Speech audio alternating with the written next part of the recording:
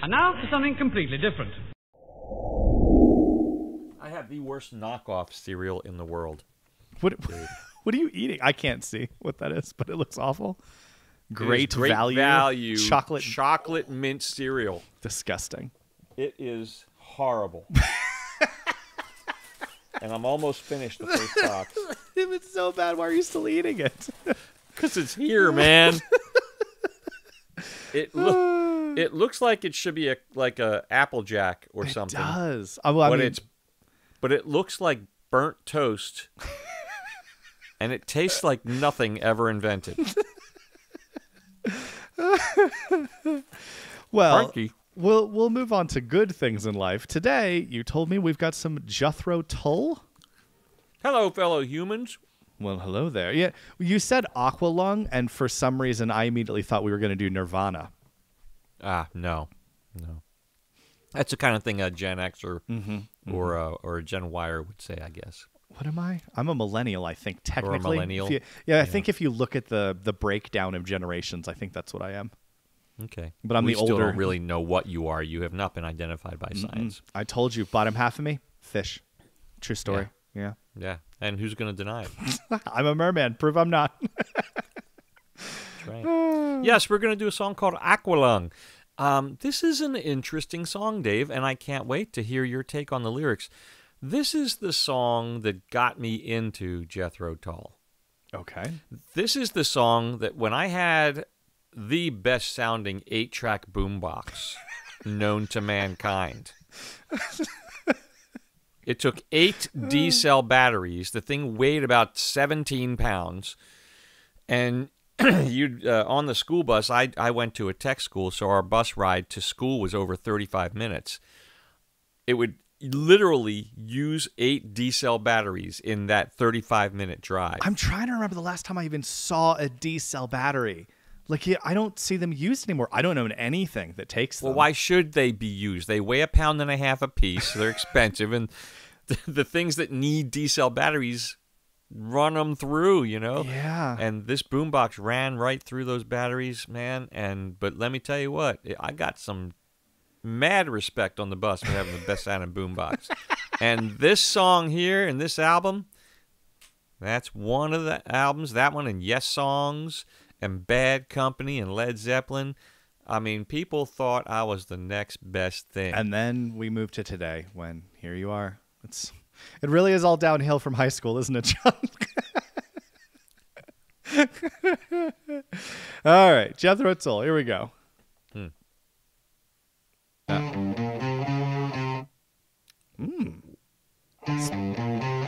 Crank it up, Dave. Spicy.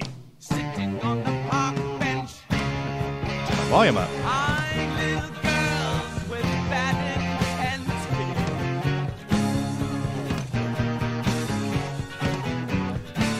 Snot's running down his nose,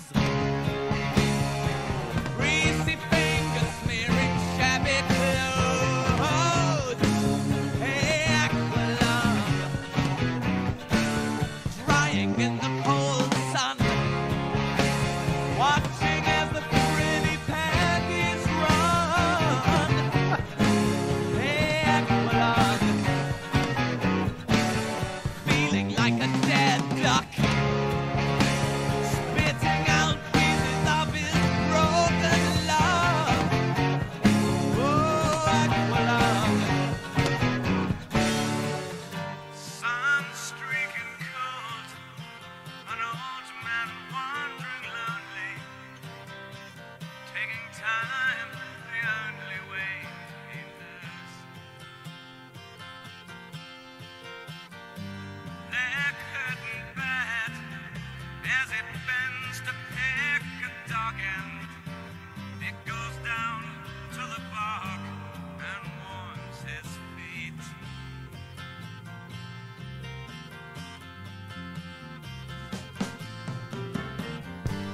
Feeling alone, the armies of the road, salvation and a moat and a cup of tea.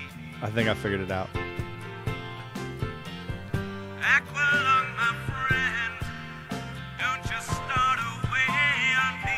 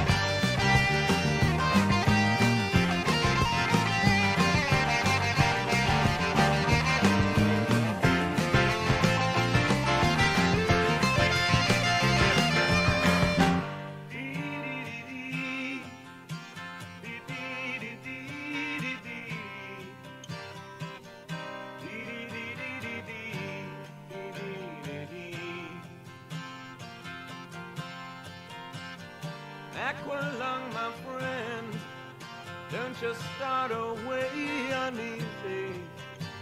You poor old sod, you see it's only me.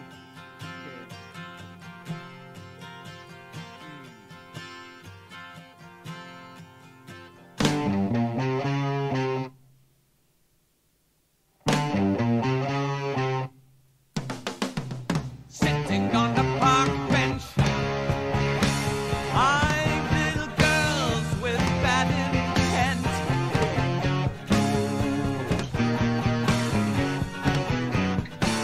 Snot running down his nose,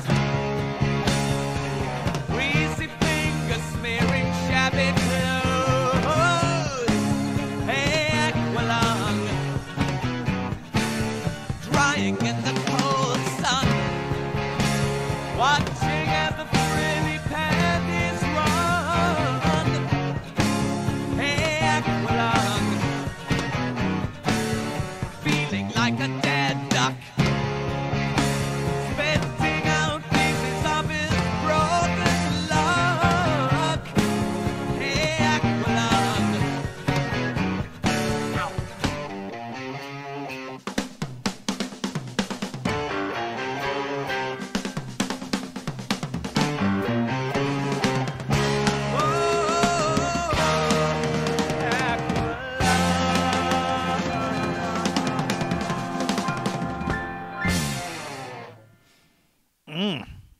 That was fun.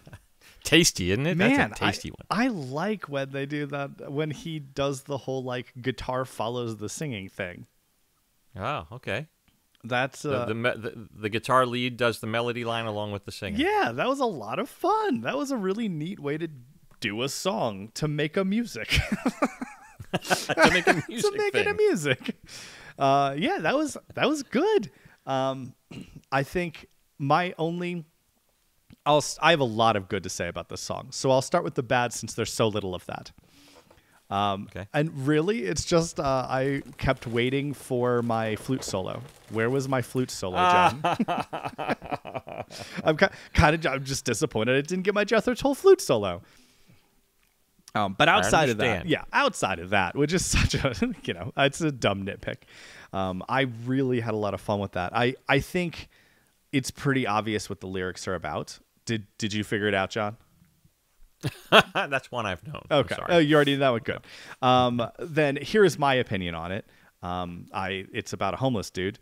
A number of those references I did actually know, like a dog's tail or whatever. That's a cigarette butt. He's picking up little cigarette butts and trying to smoke the little last bit of it. Okay, well, I didn't know that's what that meant. Yeah, I thought it was the end of a hot dog somebody left around. No, but, okay. No, he's trying to smoke the little cigarette butt ends that he's finding in the street. Oh, okay. Gotcha. So, like, some of those things I think were real giveaways. I like the Salvation Army touch. That was a fun way to say he's going up to the Salvation Army to get himself some hot tea, and a little bite to eat. Salvation and a cup of tea. Yeah, so, Salvation a la mode. The army's up the street, Salvation a la mode. That's a really fun way to say he's going to the Salvation Army. But yeah, very clearly, if I had to take a guess, and I have no idea, I would almost say this is based on someone he actually saw. I mean, Aqualung as a term is clearly the reference to the hacking cough, that wet hacking cough that you'll hear from someone who's just been on the street that long. Yeah. Which is very sad.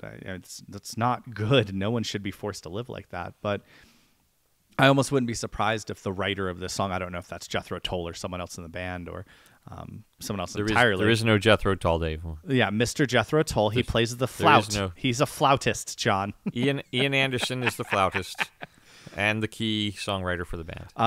I wouldn't be surprised if he saw the person this song's based on, if this is a real interaction he had and then wrote this song about it. But yeah, it's weird because I really, really liked the music. It was a fun song. I like how it was put together. I like how it was sang. I like how it was orchestrated. And yet the content made me sad.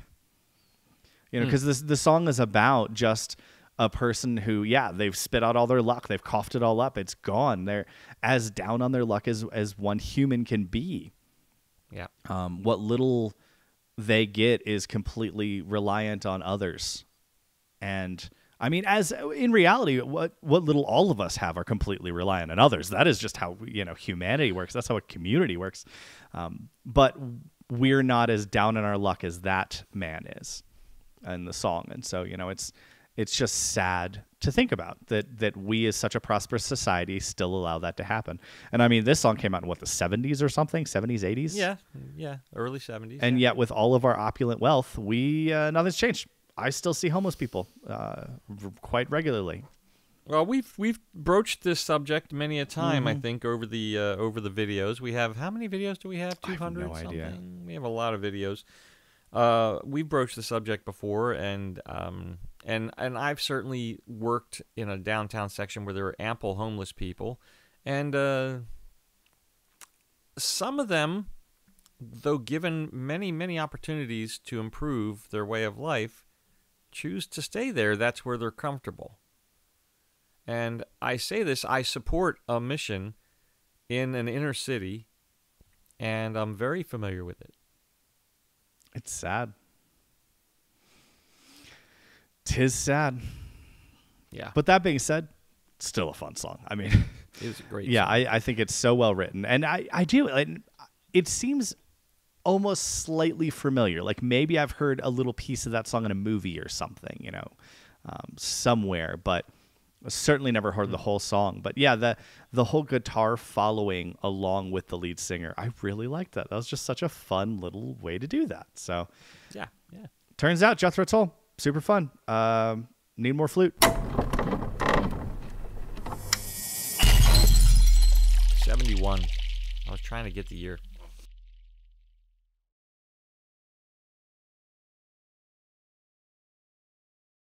That's the